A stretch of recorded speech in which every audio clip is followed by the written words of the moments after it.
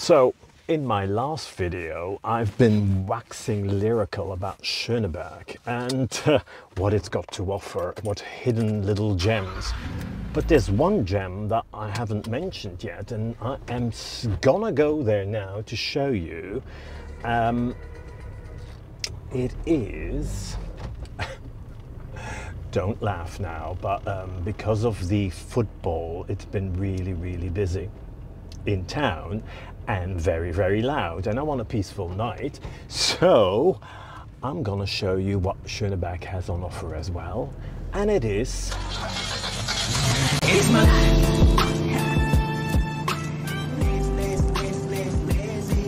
It's my life.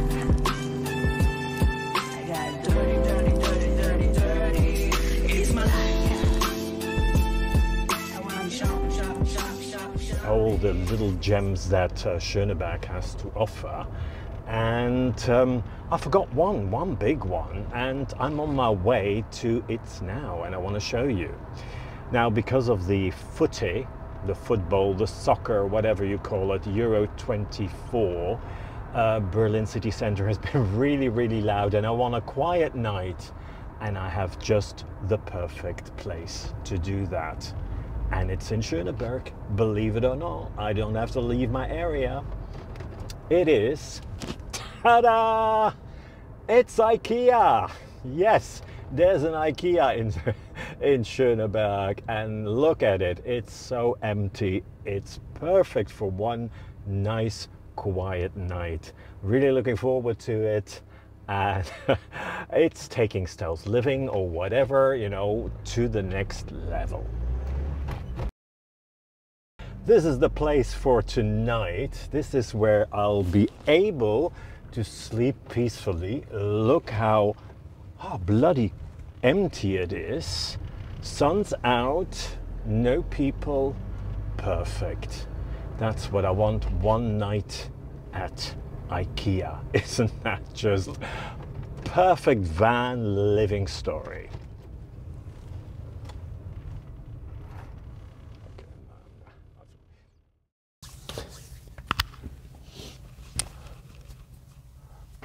It's kind of a running joke in my family, really, that I don't like IKEA. Look at me now. But I'm just trying to look in my van if there's anything that comes from IKEA. Honestly, it's not that I'm anti-IKEA, it's just such a mass production of stuff that I think, where's the originality?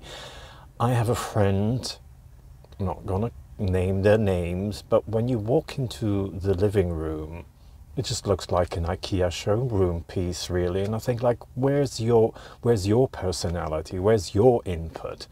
So, looking around Dean, I have to admit, I think apart from the spice racks, which every van has, I have spice racks from IKEA. So there you go. I think that's about the only thing I can think of, really.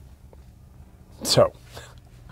Anyway, last video I left you in Schöneberg, and believe it or not, this IKEA, this parking lot, my place to sleep tonight, is also part of the Schöneberg area. Now, let's talk about Berlin, because of course Berlin is more than just Schöneberg.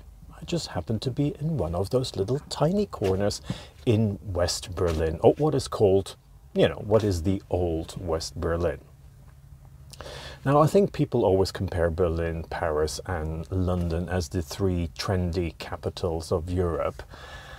And London, I think, has got about like 10 million inhabitants. Probably Paris has got 11 million. And then trailing behind is Berlin with 3.5. And to be quite honest, you notice that when you're in town. I mean, apart from the touristy areas, Berlin still feels very empty. It feels very green. I've touched upon that in my last video. If you haven't seen it, it's up there somewhere.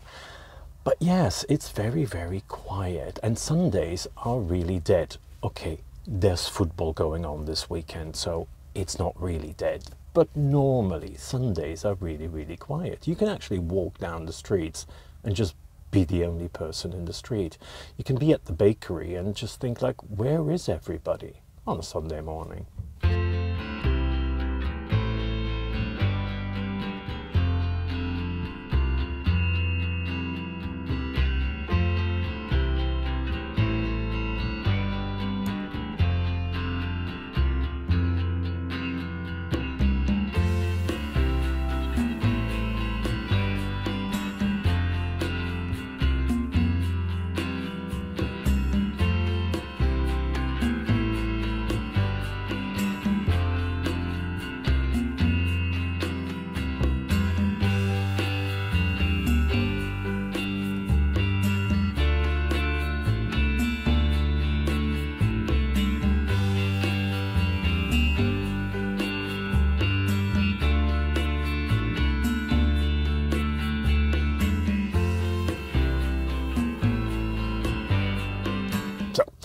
Last time I left you at Nollendorfstraße, where Christopher Isherwood lived during the roaring 20s and 30s.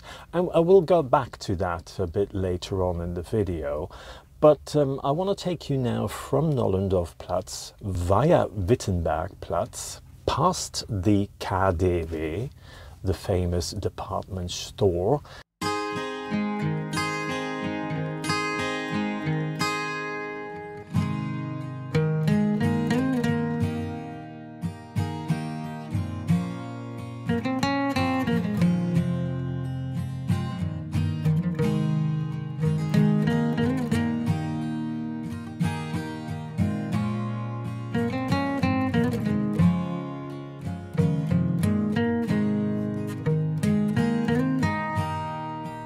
KaDeWe, it's an acronym for Kaufhof des Westens, you know, the department store of the West.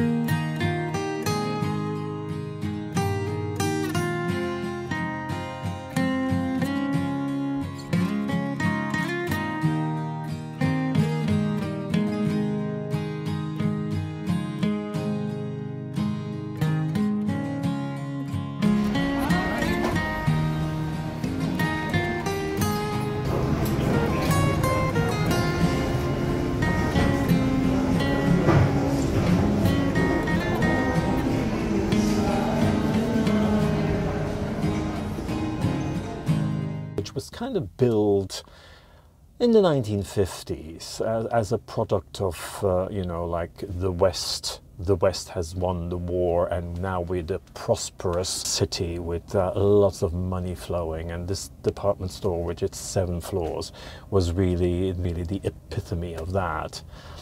And then we walk down the Kurfürstendamm, which is of course the very famous shopping street in Berlin, in West Berlin, not East Berlin, but in West Berlin. And then we end up at the Gedächtniskirche, which is a monument of its own right, because in the restoration they decided to actually restore it with half the tower still in ruins and keeping it in ruins just to commemorate the bombing in the Second World War. Now, why am I taking you to Gedächtniskirche? Well, because when we're talking about Berlin, we're always talking about the wars. And I just want to show you a little memorial at the back, around the corner from this Gedächtniskirche, from this church. It's called Breitscheidplatz.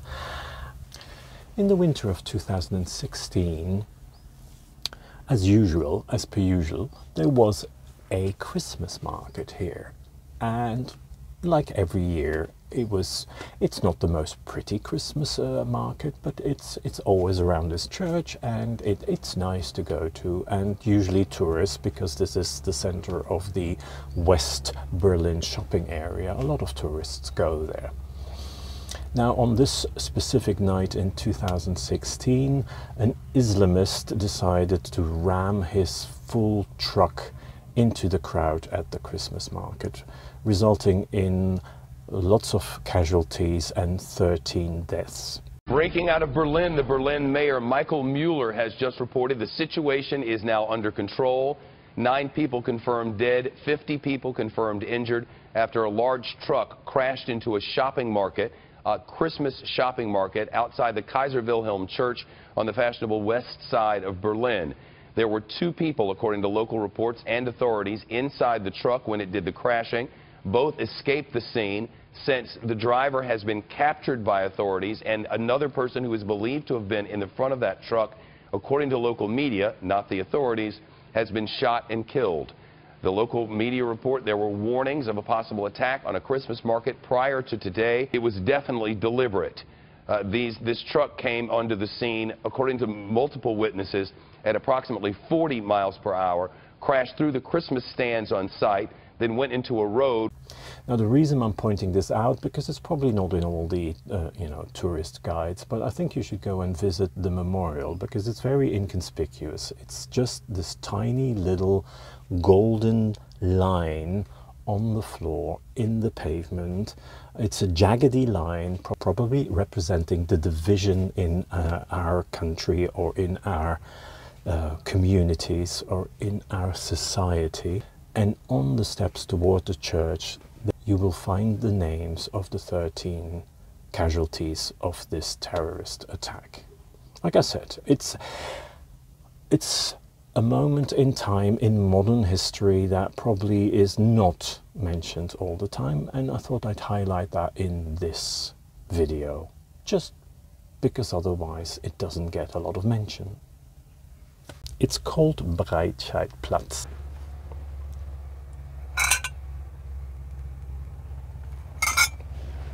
Now, if our starting point is Nollendorf U-Bahn-Station, you know, the underground of Nollendorfplatz, I took you to the straight onwards towards the Gedächtniskirche, down the shopping mall and down the shopping road Kurfürstendamm.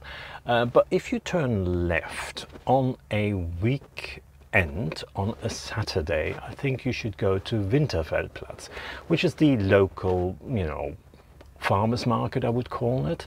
That's a really great place to go and visit a local produce, talk to some really nice people. I've been going there for years and I've made some friends along the way. So, you know, I'm leaving you with some impressions of that market. I think you should really go and visit it while you're in Berlin on a Saturday.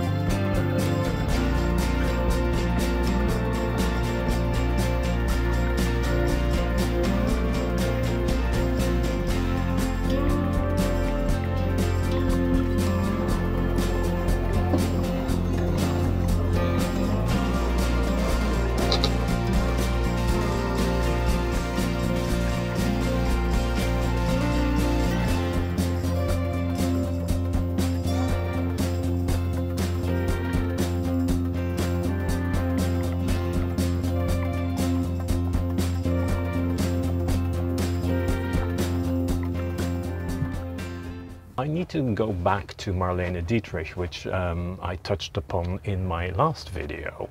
Now, Marlene Dietrich was a bit of a trailblazer when it comes to the word gender bending, that people will understand, but we're talking 30s here. We're still talking women dressing like women with skirts, and you know, Marlene Dietrich was one of those first women that wore a suit and pants or trousers. So in that respect, she was kind of a trailblazer. She kind of broke that gender stereotype of what a woman is supposed to look like, which brings us back to, you know, Schöneberg in the 20s and in the 30s. It was kind of a hedonistic place. Cabaret culture flourished and the acts were pushing boundaries and social norms, with men pretending to be women, women pretending to be men. But beneath all that glitz and glam, because that's what cabaret is all about, of course, something quite revolutionary was happening. Christopher Isherwood captured the electric spirit of Schöneberg in his Berlin diaries. He documented the lives of performers and artists and everyday people, many of whom were openly gay or experimenting with their sexuality. In a time when homosexuality was illegal or heavily frowned upon, Schöneberg offered a rare sense of acceptance, which makes it resonate to like the Castro area or the Village in New York. Very parallel universes. That revolution you can still see today, because this area where all this was happening, being Germany and being Schöneberg, it was all met with with tolerance, to be quite honest. And that tolerance has now reached has reached the new millennium, because this area that we are in now at the moment is the gay area. Like San Francisco has its Castro area, New York has its Village area, and in Paris you would have Le Marais, and in London you would have Old Compton Street and Soho area. Well, in Berlin you've got your Schöneberg area with the trailblazers of the people as portrayed in Cabaret the Musical or by Marlene Dietrich. This has now become the gay area, although a guy of my generation calls it a gay area, but let's be honest, it's now the LGBTQI and all those letters, but let's keep it simple and just call it the gay area, the LGB area. In 1939, Christopher Isherwood published his novel Goodbye to Berlin. I think that is an apt title to end this video. It's goodbye to Berlin from me to you, and I'll see you on the road next week. Take care for now. Oh, my laundry's ready, so time to pick up the laundry, and then I'm out of here.